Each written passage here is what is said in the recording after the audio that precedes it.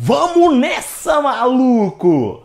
Ó, bora falar agora, gente, de que? Corrente elétrica, né? Ó, o que é corrente elétrica, gente? Corrente elétrica é quando você tem um movimento ordenado de elétrons. Como assim?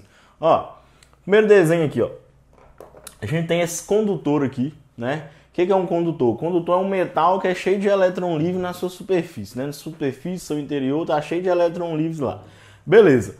Aí, isso aqui é meu condutor, os elétrons, cada um vai para um lado. O quê? Tem um movimento desordenado, né? Movimento desordenado do elétron, você ainda não tem campo. Aí, LJ, você vai lá e faz o quê? Você põe um campo aqui, né? Isso aqui é um fio, um condutor, né? Ó, para o campo tá vindo daqui para cá, quer dizer que aqui é mais, aqui é menos, né? Você ligou isso aqui lá numa pilha, uma tá no polo positivo da pilha, a outra tá no polo negativo da minha pilha. Aí o que acontece, LJ? Como meu campo tá vindo para cá e elétron é carga negativa, aí os elétrons vão fazer o quê? Eles vão migrar do menos para o mais. Aí a gente tem o quê? Um movimento ordenado de elétrons livres. Isso é a corrente elétrica. Corrente elétrica é um movimento ordenado de elétrons livres. Beleza. Ó, esse movimento, ele tem real e tem o convencional. O convencional é o que a gente adota para fazer as questões, para estudar, né? Como assim, professor? Ó, sentido real, como é que é, LJ? Real é o que acontece de verdade. Aqui tá positivo, aqui tá negativo, então esse é o sentido do meu campo. Certo? Ó, se é movimento de elétron, quer dizer que é movimento de carga o quê? Movimento de carga negativa. Quer dizer que ele vai do menos para o mais.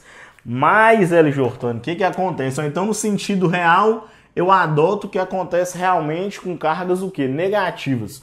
No sentido convencional, eu vou olhar o que acontece com quem? Com cargas positivas. LJ, o que acontece se eu tenho esse campo aqui, né? Coloquei o mais aqui, o menos aqui, então meu campo está ordenado dessa forma. Agora eu tenho cargas positivas aqui. LJ, o que vai acontecer com essas cargas positivas? Elas vão o quê?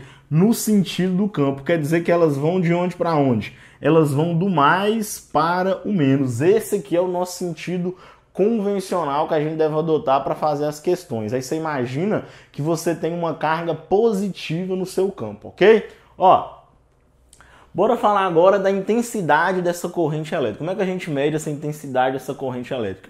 Bora supor que eu tenho um fio aqui, ó, né? Aí eu pego uma seção desse fio, né? Seção é como se você cortasse e pegasse uma parte do fio. LJ, para me saber qual que é a intensidade da corrente que passa nesse fio, eu vou pegar o tanto de carga que passou em determinada unidade de tempo. Como assim, ó? Passou 100 coulombs em 10 segundos. Aí você sabe qual que é a corrente elétrica que você tem. Ó, por exemplo aí, né? Eu tenho a minha intensidade, aí passou 100 coulombs em 10 segundos. Então eu tenho uma corrente de quanto?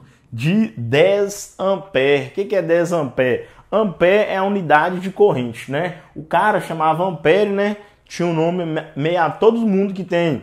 Por exemplo, coulomb, esses nomes tudo aí é porque os caras que inventou. O cara que inventou era o ampere. Aí a corrente, olha, Jordano, a carga, né? A carga é em coulomb, né? Eu já até coloquei aqui, ó, carga em coulomb, tempo em quê? Segundo. Coulomb por segundo a gente tem quem? A gente tem o ampere, certo? Ó, pra gente descobrir qual que é a carga de um que tá passando lá, você faz o quê? Você pega o número de elétrons que está passando e multiplica pela carga de cada elétron. Certo, LJ? Coisa bem tranquila. A carga de cada elétron, a questão vai te dar 1,6 vezes 10 a menos 19. A carga de cada elétron. Ó, LJ, a gente tem que saber isso aqui agora, ó. Mili e micro, né? Mili e micro. Mili, 10 a menos 3... micro 10 a menos 6. Vai ser muito, vai cair muito. Aí você tem que saber a diferença disso aí. Ó, nós temos dois tipos de corrente. Corrente contínua e corrente alternada. A corrente contínua, como o nome já fala, ela é contínua no valor e ela é contínua no sentido também. Ela sempre está indo para um lado. Ó, isso aqui é a minha corrente contínua. Ó, tem um valor fixo sempre. E corrente alternada é aquela da casa da gente. Ela é uma onda, né? Uma hora ela tá para um lado, outra hora para o outro, para um lado e para o outro, e o valor dela também vai mudando. É esse gráficozinho aqui, ó. Vai só alterando, alterando, alterando. Nossa frequência é de 60 Hz da nossa casa, né, geralmente. E essa frequência significa o quê? Que a onda dá 60 ciclos por segundo, né? Ó, essa história de corrente alternada, isso é utilizado para você conseguir transmitir muita energia pelo fio. Porque a gente vai ver que quanto maior for a corrente, mais grosso tem que ser o fio. Então, se você tiver uma corrente constante, você tem que ter uma bitola de um fio muito grosso. Aí você vai gastar muito com fio, né? E não vai dar muito certo isso tudo aí. Beleza? Vamos embora para a próxima parte aí. Então, vamos embora lá, LJ. Ó, bora falar aqui sobre os efeitos da corrente elétrica, né? E vamos começar a falar de circuito. Vou falar os componentes de um circuito, depois a gente começa a falar do resistor, falar da potência elétrica, aquela história toda lá. Ó, LJ, primeira coisa, efeitos da corrente elétrica. Talvez o efeito mais importante aí que a gente tenha que saber dessa parte é o efeito Joule e o efeito magnético, né? Que a gente vai precisar lá quando a gente estiver estudando magnetismo. Ó, o que é o efeito Joule, LJ? Toda vez que uma corrente passa em um resistor, isso aí ocorre um aumento de temperatura, né? Então, vocês podem anotar aí, ó, que efeito Joule é aumento de temperatura. Por quê? Ó, o que acontece? Quando os elétrons estão passando, eles começam a bater, né? Bater contra os átomos, isso aí vai fazendo o quê? Atrito, e esse atrito gera o quê? Gera um aumento de temperatura, né? O chuveiro elétrico da casa da gente funciona por causa desse efeito Joule. A passagem de corrente na resistência gera o quê? Gera um aumento de temperatura e você fica tomando banho lá tranquilo. Ó, o que é o efeito luminoso? Essas lâmpadas que a gente tem na casa da gente, incandescente, né? Lá dentro tem um gás rarefeito. Quando você passa a corrente por esse gás, aí aparece o quê? Aparece a luz, né? A luz da lâmpada que a gente tem lá. Ó, efeito magnético. Toda vez que você tem uma corrente passando por um fio, né? A corrente está passando, aí gera o quê? Gera um campo. Regra da mão direita, né? Se a corrente está passando assim, você gera um campo assim. Se ela passa assim, você gera um campo assim, ó. Já adiantando aí, ó, você tem uma corrente passando aqui nesse fio. A corrente passa assim, aí você usa a mão direita para definir qual que é a direção e o sentido do campo, né? No caso aqui, ó, o campo vai estar saindo do quadro, né? Saindo aqui e entrando aqui embaixo. Aí, LJ, o que é isso aí? É como se eu estivesse desenhando o meu campo desse jeito aqui, ó, né? Saindo aqui em cima e entrando aqui embaixo. Os pontinhos é como se você estivesse vendo uma flecha vindo em sua direção e o xizinho é você vendo atrás da flecha, né? O pontinho é a flecha vindo, quer dizer que saindo, e o xizinho é ela entrando. Mas isso a gente vai estudar mais detalhado depois. E o efeito químico, que é aquela história lá de quem? Da eletrólise da água, né? Aquela história toda lá que você põe... Vocês vão ver em química, né? Você põe lá os dois, anodo e cátodo, e começa a ter uma corrente. Aquela doideira toda lá. Mas o mais importante são esses dois aqui, o efeito Joule e o efeito magnético, para o nosso estudo aqui na física, né? Beleza, agora, Jordan, bora começar a falar de um circuito. Ó, o que é um circuito? Circuito, você tem uma diferença de potencial. Nessa diferença de potencial, por exemplo, você está ligado uma lâmpada aí. Aí, você consegue fazer o quê? Pela diferença de potencial, você consegue movimentar elétrons, né? Porque você cria um campo. Aí esses elétrons passam lá na lâmpada sua. Se for uma lâmpada dessa daqui, ó, o que você faz? Vai ter um gás lá, vai passar a corrente no gás, vai acender. Se for uma lâmpada que funciona com aquele filamento, vai acontecer o efeito Joule, né? Você vai passar lá, de tão quente que vai ficar o negócio, começa a emitir luminosidade, que nem a lava de um vulcão, né? Ó, o que é o gerador, João? O gerador é o primeiro, ó. Por exemplo, gerador é um dispositivo que pega a energia mecânica e transforma essa energia mecânica em quê? Em energia elétrica, ou pega a energia química e transforma ela em energia elétrica, ou várias formas de fazer isso. Por exemplo, uma pilha, né? Uma pilha é um gerador. Ela faz um processo químico lá dentro, e esse processo químico gera quem? Gera uma corrente elétrica, sai do menos e chega aqui no mais, né? Quer dizer, ao contrário, né? Sai do mais e chega no menos, né? Aquele efeito convencional da corrente. Outro exemplo também, um gerador de energia eólica. Ele pega a energia mecânica e transforma ela em quê? Transforma ela em energia elétrica. Gerador é isso. Gerador faz o quê? Gera energia elétrica, né?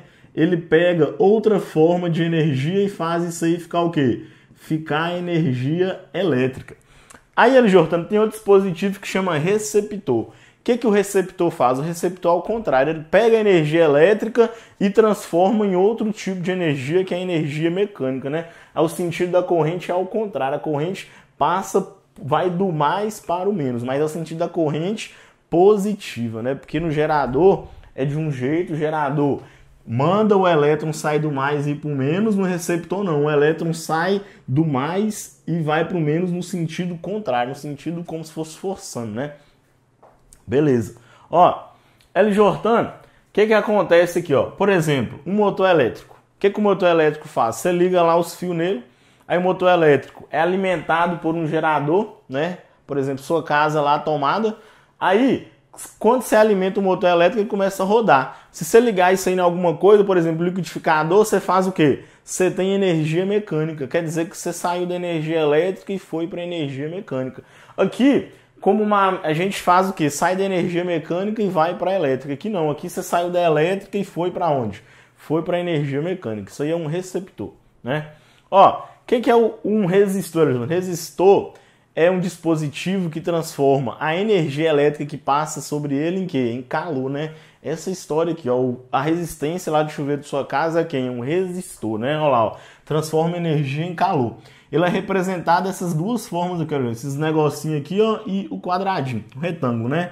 Um monte de vai, vem, isso aí é quem? É um resistor. Ó, e um dispositivo de manobra. O que é isso, LJ?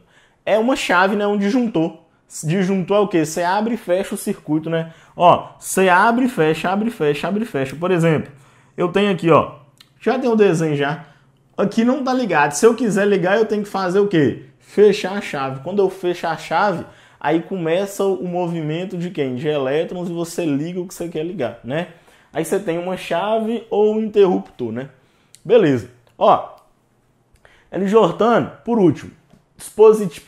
Penúltimo, né? Dispositivo de segurança. O que é isso aí, dispositivo de segurança? Fusível, né? Fusível. O que é um fusível? Ó, é um dispositivo que ele é feito para passar determinada corrente. Por exemplo, esse dispositivo aqui é feito para suportar 10 amperes. Só que se rodar 11 amperes aqui, o que acontece com ele? Ele vai e rompe e para de passar corrente lá. Para que isso? É por segurança, porque aquele circuito seu foi feito para aguentar somente 10 amperes. Se passar disso aí, os fios vão começar a derreter, vai botar fogo em tudo. Aí, a grossura desse fio aqui, eles já fazem de forma que se passar desses 10 amperes, vai esquentar mais do que deveria, aí o fio vai se rompe e previne sua casa de, por exemplo, um incêndio ou alguma coisa muito pior. Aí a gente tem aqui, ó, os dispositivos de controle. Isso aí é o que mede, né? Serve para você medir. Ó, o primeiro aqui é um amperímetro, né? O que é um amperímetro? Amperímetro, LJ, como já diz o nome, né? Ampere no meio. Amperímetro serve para você medir a corrente, para você saber o quanto de corrente está passando em um circuito. E um voltímetro serve para você medir o que, LJ? Voltímetro serve para você medir qual que é a tensão em determinado ponto do seu circuito, né? Você tem um multímetro. O multímetro é o quê? É amperímetro, é voltímetro, tudo junto. É multifunções, mas amperímetro é para medir a corrente, voltímetro é para medir a tensão. E esse daqui, LJ, é um galvanômetro. Ó, o que é um galvanômetro, LJ? Escrever aqui primeiro, né? Galvanômetro. Galvanômetro é um dispositivo que serve para você saber se tem corrente ou tensão em determinado circuito, né? O pensamento dele é por magnetismo, né? Se tiver, aí o motor vai dando uma giradinha lá. Só que aqui, ó, isso aqui serve para você ver se tem ou não. Se tiver, você vai usar um multímetro, que, por exemplo, é um amperímetro e um voltímetro, para quê? Para medir qual que é a corrente ou qual que é a tensão. Mas se você descobrir se tem, você usa primeiro quem? Um galvanômetro, correto? Agora vamos embora falar dos resistores elétricos. Calma aí que eu já estou voltando. Fala, LJ, vamos embora falar agora, né, de quem? Dos nossos resistores elétricos. Ó, o que é uma resistência elétrica, LJ? O que é uma resistência? Fala comigo, alguma coisa que não te deixa passar, né? Então, resistência é isso também. Quanto maior a resistência, menos corrente vai passar. Por quê? Porque resistência é o quê? É passagem de corrente. Você está resistindo à passagem de corrente. E quanto menor a resistência, o que acontece? Mais vai passar corrente. Por exemplo, você tem seu chuveiro elétrico, tem uma resistência tal lá. Se você quiser que ele esquenta mais, tem que passar mais elétrons. Passar mais elétrons é passar mais corrente. Para você aumentar sua corrente, então você tem que fazer o quê? Diminuir a resistência, ou seja, corta a resistência no meio. Aí você faz o quê? Você aumenta a sua corrente elétrica, consequentemente você aumenta a passagem de elétrons. Beleza? Ó, o que a gente tem aqui? Ó? Você tem a sua resistência elétrica e você tem sua diferença de potencial, né? Você pode representar por esse U ou pelo V. Qual que é a relação que a gente tem?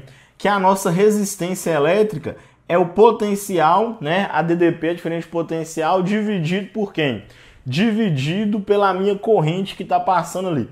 LJ, o que acontece aqui? Ó? Diferença de potencial é em volt e a corrente que passa é em ampere. Volt em ampere te dá isso aqui, que é quem, LJ? É o ohm. A unidade de quem? A unidade de resistência é quem? É o ohm, né? Você representa por essa fechadura aqui e por extensa escreve como? Você escreve ohm, um ohm, né? Beleza. Ó, aí o tal do ohm, por isso que veio o nome resistência de ohm, ele criou duas leis para resistência elétrica. A primeira lei, o que ele fez? Ó, ele pegou, ele colocou uma corrente com uma determinada tensão. Aí ele achou um valor, né? Um valor para quem? Essa constante aqui, ó, V sobre I ou U sobre I tá me dando o valor de quem?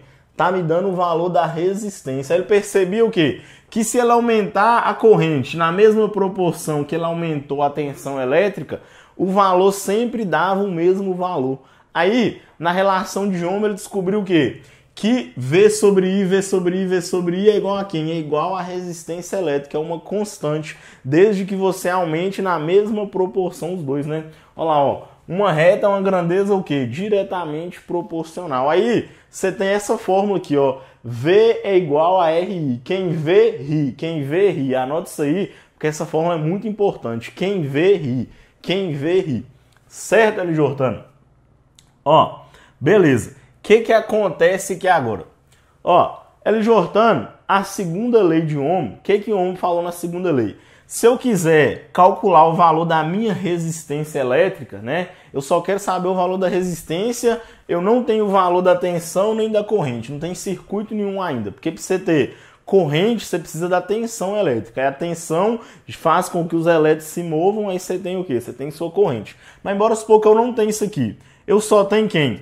Eu tenho um fio, né? Vou desenhar o fio aqui, ó. Você tem um fio e esse fio tem o quê? Ele tem um determinado comprimento, né? Esse comprimento, LJ, a gente põe aqui, ó, é quem? É o L da nossa fórmula aqui, ó, o comprimento do fio.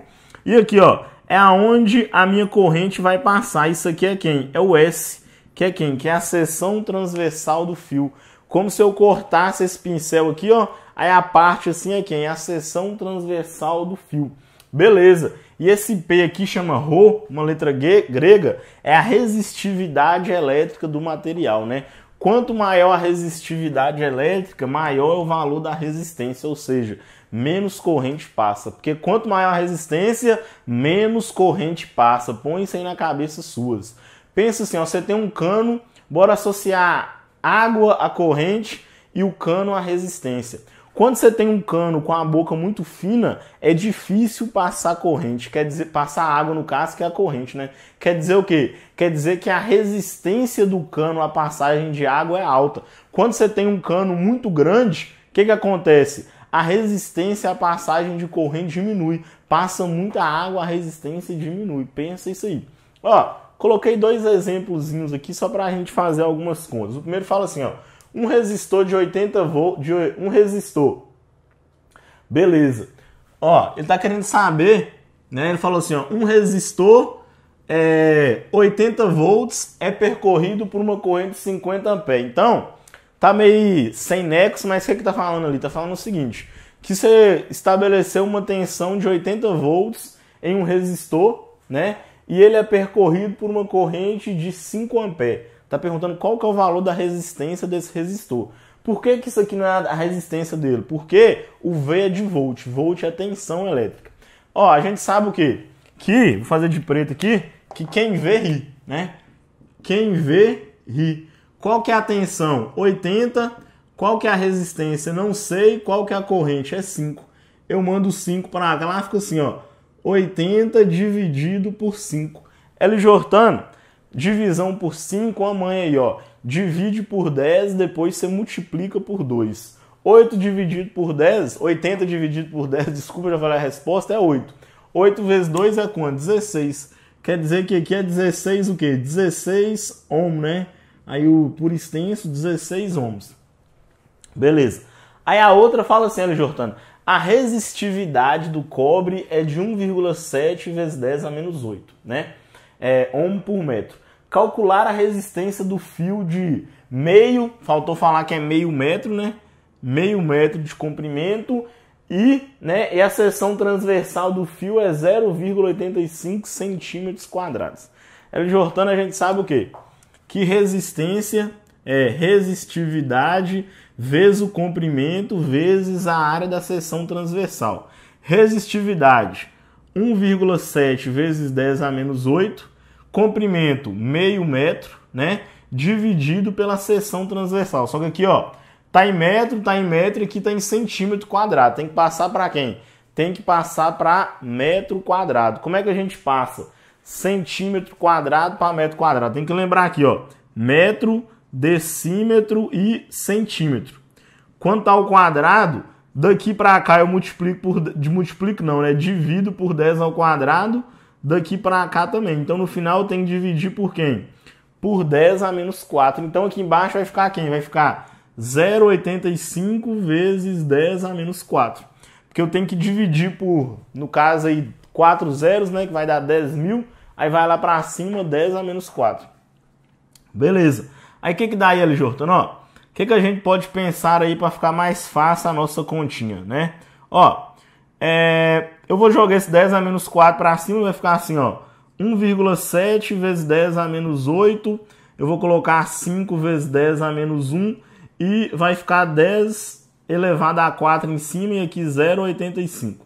Ó, LJ, se eu pegar 0,85 e multiplicar... Ó, 0,8 vezes 2 dá 1,6. 0,85 dá 1,7. Então dá para simplificar esses dois aqui, ó. Aqui dá 1, aqui vai dar 2. 2 vezes 5 dá 10. Aí sobrou quem aqui, ó? 10 elevado a menos 8 com 10 elevado a menos 1, vai ficar 10 elevado a menos 9. Com 10 elevado a quarta, fica 10 elevado a quem? Menos 5, isso aqui é a mesma coisa de quem? 10 elevado a menos 4, o quê? Ohms. A resistência do nosso resistor aí é 10 elevado a menos 4 ohms. Só isso aí, coisa bem tranquila, né? Vamos embora para a próxima parte aí.